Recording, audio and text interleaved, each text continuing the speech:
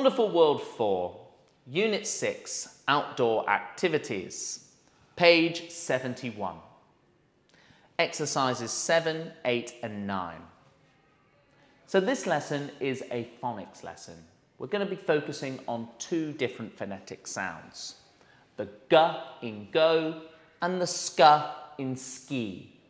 Now, as you're making these new sounds, I'd like you to get the students to pay attention to your mouth as you model these new sounds. So, G, G, go, G, G, go, G, G, G. Sk, sk, ski, sk, sk, ski, sk, sk, sk. Now, as the students are more comfortable with those sounds, you can then move on to the listen and repeat exercise.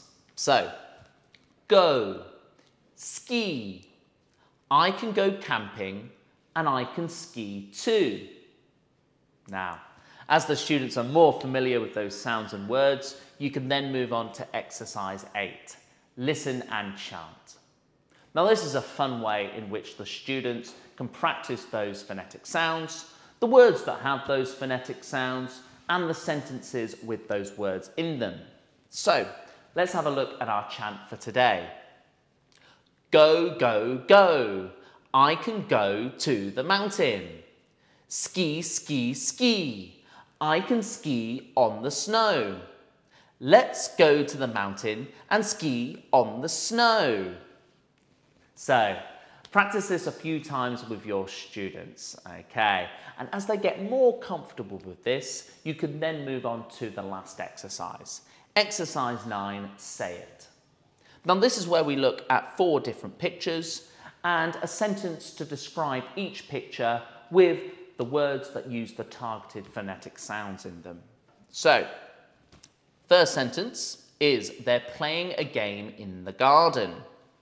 Number 2, she can go hiking on the mountain. Number 3, she can ski on the mountain today because it's snowy. And number 4, we can ice skate on the mountain, but we can't go fishing.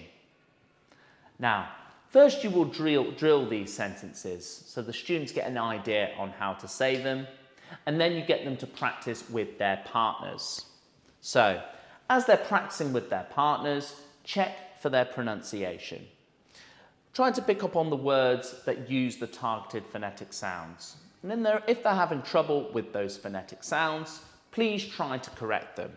So for example, they're playing a game in the garden. G, g, game. G, g, garden. Really try to pay attention to those phonetic sounds. That is the end of this lesson.